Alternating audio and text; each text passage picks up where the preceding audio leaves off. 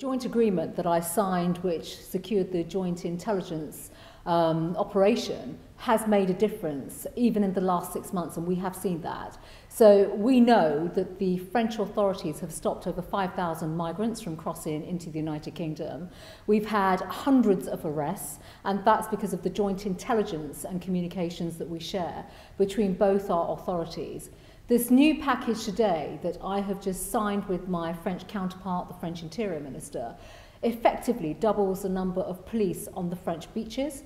It invests in more technology, so more surveillance, more radar technology that supports a law enforcement effort. And on top of that, we are now sharing in terms of toughening up our border security. So on the French side in particular, they are now focused on strengthening their border security because we are seeing fewer migrants now in small boats, but we're seeing displacement into other areas such as lorries. And so as a result, this is a joint effort, as all our efforts have been. Our two countries stand shoulder to shoulder when it comes to dealing with illegal migration. But we are now looking not just at the strategy, but the type of tactical interventions that our two countries can undertake together.